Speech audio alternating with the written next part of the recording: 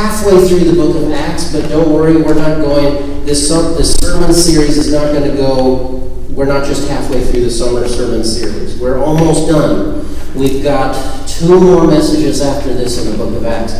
And you may wonder, well, why is it that we've spent so much time in the first half, but not the second half? And we will touch some points in the second half, but the way the book is written, things kind of build to the tension point of the middle section, Acts chapter 15. And then after Acts 15, then it continues with a lot of missionary journeys, visiting different places, visiting different churches, and we'll hit some points along that. But it's kind of like everything builds up to chapter 15 and then goes forth from there. So 15 is where everything kind of hits a boiling point. You know, I shared with you in past weeks that there was controversy, but it was just under the surface. You're not going to read about it yet until you get to chapter 15. The church was scattered, so the apostles and followers of Jesus were sharing the good news with non-Jews, people of different kinds, and they would respond and they would receive the Holy Spirit. And rather than having the men circumcised and having them follow the law, they just baptize them and say, you're good. And so this was controversial. It started with Philip and the Ethiopian eunuch. It continued with Peter and Cornelius and probably many others that we don't read about. And then Paul. Last time we left Paul in our series, he was converted to the faith. You know, he had that blinding light. He was knocked off to the ground, and then his sight was restored, and he gave his life to Jesus. And after that, Paul would preach in the synagogues. He visited the Jerusalem church, which is kind of like the main headquarters at that time. And then he went on a missionary journey with his friend Barnabas, going to different places and establishing churches. He would go on a number of missionary journeys in his lifetime. But at this point in chapter 15, he'd been on one of those missionary journeys. Meanwhile, the controversy continues because Paul is arguing, and he's not the only one, but he's arguing not just that, he's not saying that the law was once the way of salvation. He was saying that the law was never the way of salvation. He was saying that the law was never essential to the faith. That is what was so controversial. In his letters, he teaches, and he goes back all the way to Abraham in the Genesis, and he says that Abraham believed in God, and that Abraham was considered righteous because he believed in God. So even Abraham, Paul says, was justified by faith, that he had faith in God before there was even a Jewish law. And he talks about what the role is that the law had, but it was very different than what the Old Testament taught. It was very different than what people knew and what they grew up learning. And so you can understand why this would be so controversial. It's like for so many centuries, the law was kind of like the foundation of the faith. And Paul just kind of scooches it over here and says it has a part, but really what matters is faith in Jesus. And here's the law, which helped us out and kind of hindered us in some ways, but here's Jesus.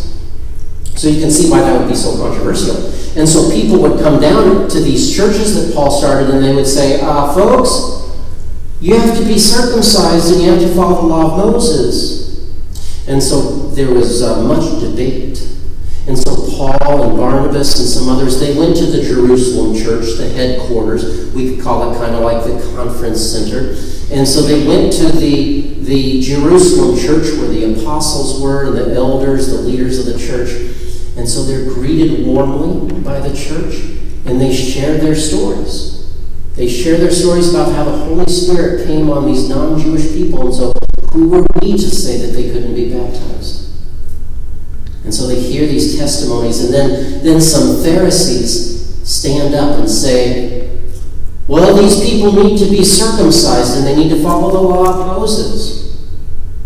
Now, we tend to like to stereotype Pharisees, and we like to say that they were all bad and that they all rejected Jesus, but that's not true. There were many Pharisees who believed in Jesus, who believed he was the Messiah, and they became followers of Jesus. Paul was a Pharisee. But it's just that the Pharisees, they were always big on following the law, and these Pharisees remained passionate about the law, whereas Paul did not. So they stand up and say, well, you have to be circumcised and follow the law. I mean, it's all well and good that these people are coming in, but they need to follow the same faith tradition that we have followed. And so the scripture, I love how it says it. It says, there was much discussion. There was much debate. There's a lot that's not said there. And so we don't know. We don't know how long this discussion was. We don't know if this was going on for hours or how long this was. If you've ever been in a church meeting that's going on for hours, and you might wonder, when is this going to end?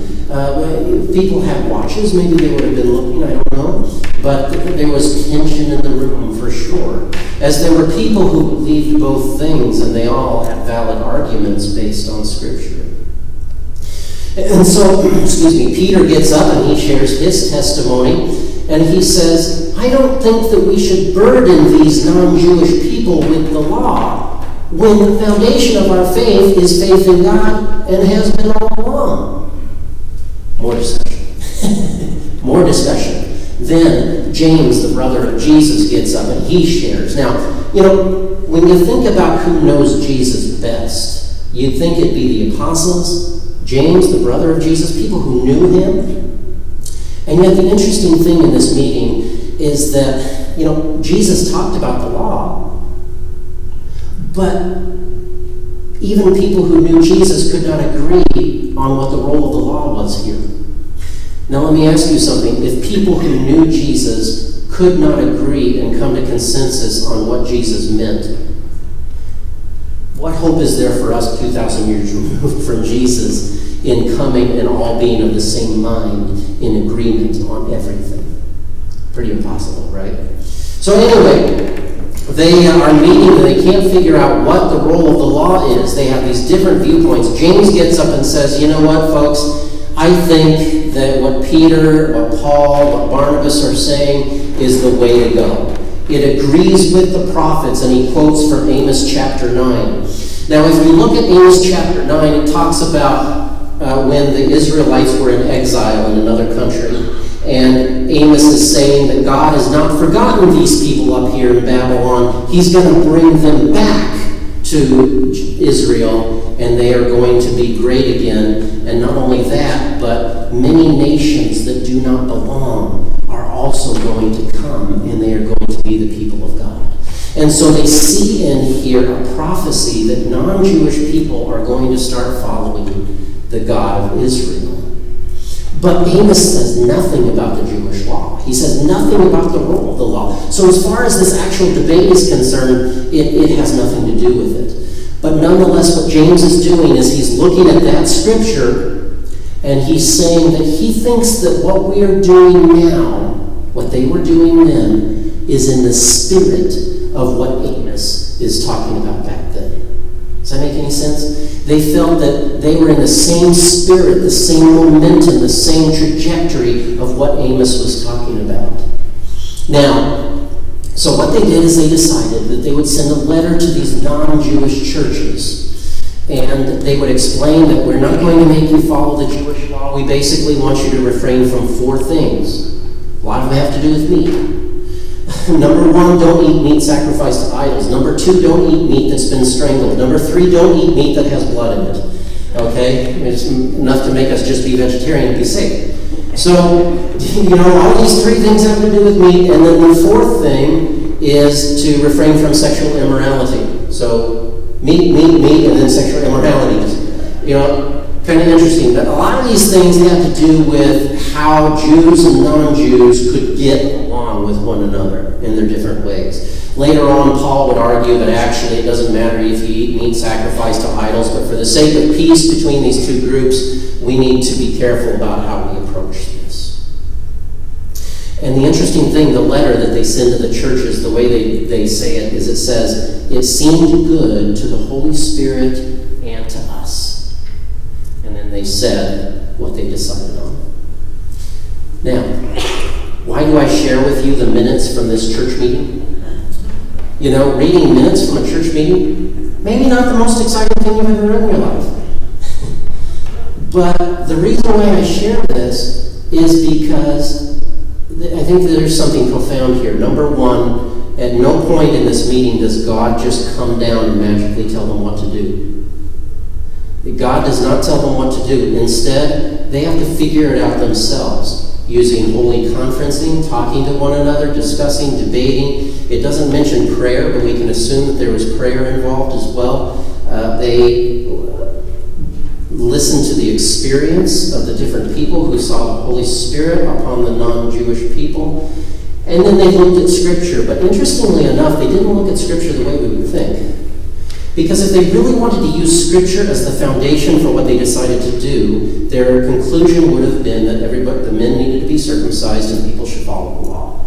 Because you can find a myriad amount of Scriptures in the Old Testament that clearly teach that the law should be followed for all time. There is no expiration date on circumcision. There is no expiration date on these dietary laws in the Jewish law.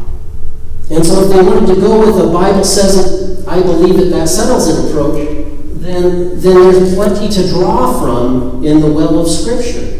They could have done plenty of Scripture that would say, this law is forever. That's what the Pharisee believers were doing. They stood up and they believed that. And yet they chose, because we believe they knew their Scriptures, they chose to ignore them, or at least to de-emphasize those Scriptures.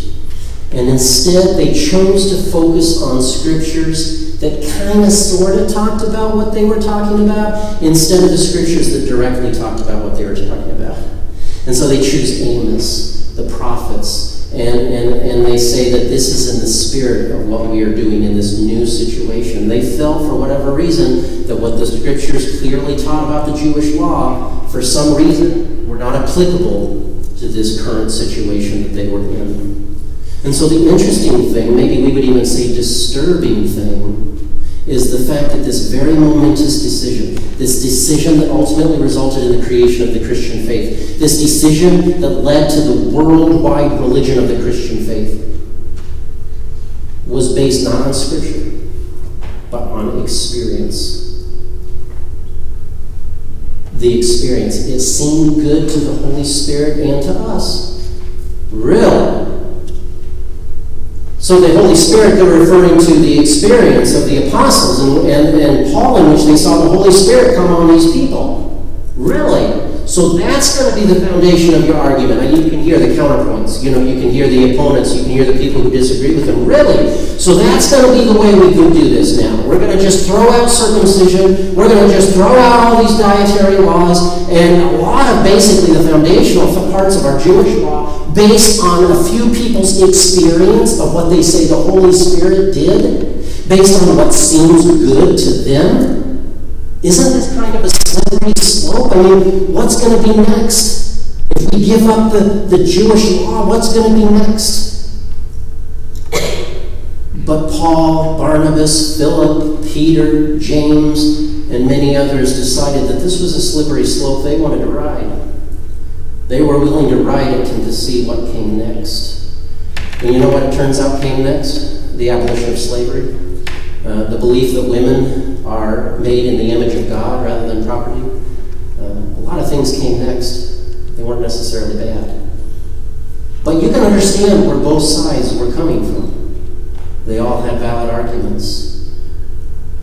John Wesley, the founder of the Methodist movement, used 4 things to help discern the will of God. Scripture, tradition, reason, and experience.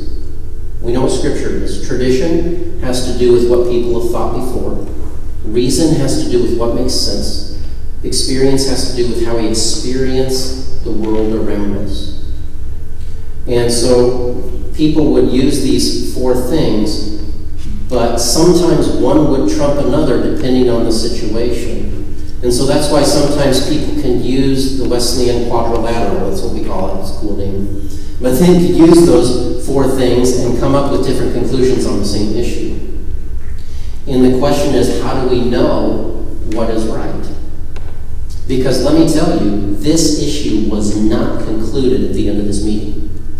How could it be? It was so doggone controversial and so doggone radical. How could it be concluded? It wasn't. As people continue to argue, and it will come to a head again, as we'll see in the last sermon in this series, which will eventually lead to Paul's death. So it kept coming up. But the interesting thing is that they used their experience and decided God was doing a new thing, and they saw a continuity with their scriptures. Now, if we find that disturbing, that makes sense. I mean, many of us, including myself, grew up reading and viewing the Bible in a very different way from the way that Jesus and the apostles and many of the first followers of Jesus viewed the Bible. Meaning, I grew up believing that every single word was directly the word of God, coming from God directly to us, unmitigated by culture or experience or worldview.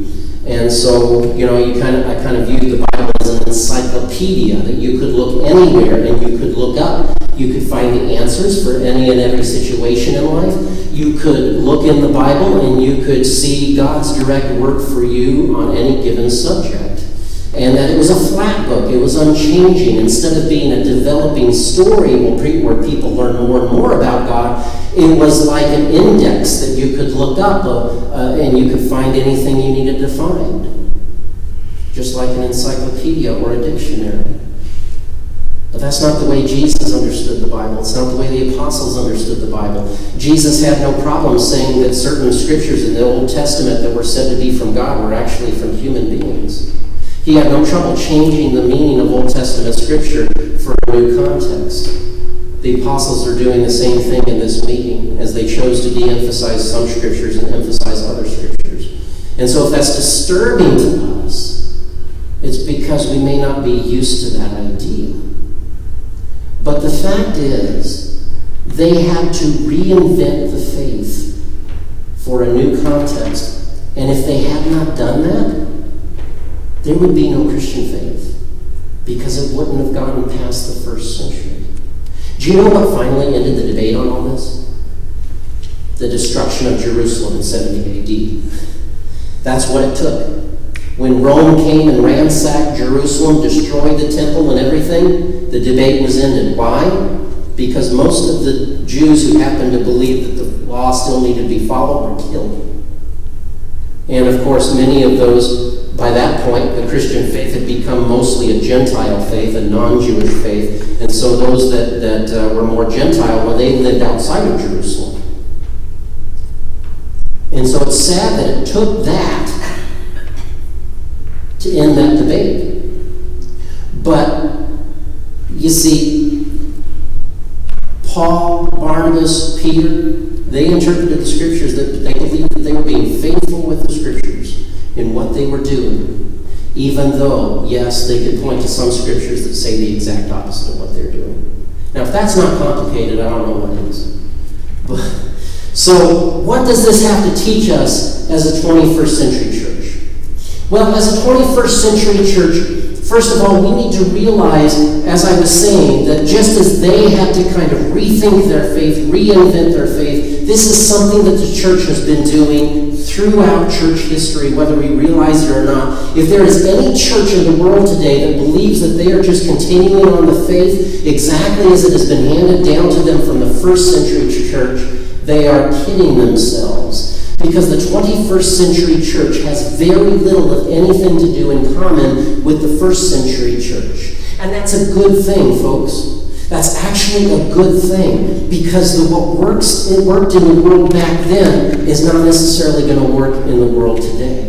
And so I don't think that the church should look the same as it did in the first century, or in the 15th century, or even in the 19th century. I think that we continue to look at what does it mean to follow Jesus in our current context. And the problem is, the disturbing thing is, God doesn't just come down and give us a magical answer, just as he didn't do that in the first century with their meeting. Instead, we have to figure it out through thoughtful prayer, through thoughtful scripture reading, through conversation and conferencing with other people. through listening and watching how the Holy Spirit works in different kinds of people. But there's no clear-cut answer. Boy, I wish that God would just come down and say, do this.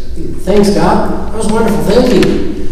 Or if we could, view the Bible as an encyclopedia, a guidebook for life, and I can just look and find the answer to any and every given situation in my life. Now, it's not that the Bible doesn't give us answers to life.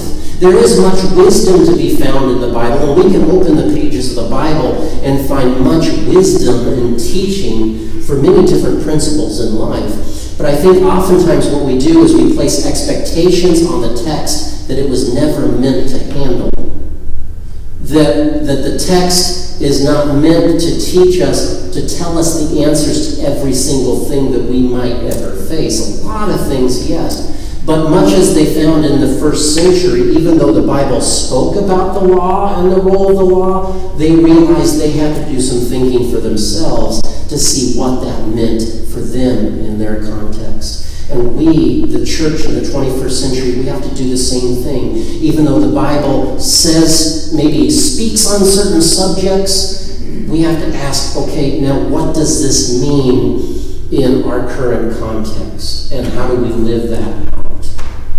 It would be easier if we didn't have to do that. If the Bible would just give us clear-cut answers to everything, because then we wouldn't have to come up with our own solutions. Then we could just outsource our thinking to a book, and then we wouldn't have to worry and we wouldn't have to think. But the thing is, God expects us to continue to work out and figure out what it means to follow Jesus in our generation, in our context. God expects us to work together and to figure out what that is. And yes, that does mean that we won't always agree on everything. And when that happens, when all of this is happening, you know what? We have something in common with the first century church. Because the same was true for them, as we see in Acts chapter 15. The same is true for them. And so, the answer, though, is how do we navigate this uncertain world? See, I think sometimes when we place those expectations on the Bible, that the Bible is supposed to give us absolute certainty on everything, we almost make certainty an idol. But I think that there's a difference between certainty and faith. In fact, there's a big difference between certainty and faith. When we have faith, we believe where we have not seen. And so I think the questions we ask is how, what do we do? How do we know what is negotiable in the faith and what is essential? How do we know whether we're hearing the Holy Spirit or something else? How do we know if we should trust what we feel or what we think or what we're reading or how we're interpreting the Scripture? These are all questions that are hard to answer. But as we seek to continue to study reflectively, to pray reverently, and as we seek to follow and listen for the Holy Spirit, may God grant us grace, not just in our individual lives, but as a church and as a denomination. May God grant us grace that we may continually seek the voice of the Holy Spirit, and then we may be open to what God may be saying to us, whatever that may be.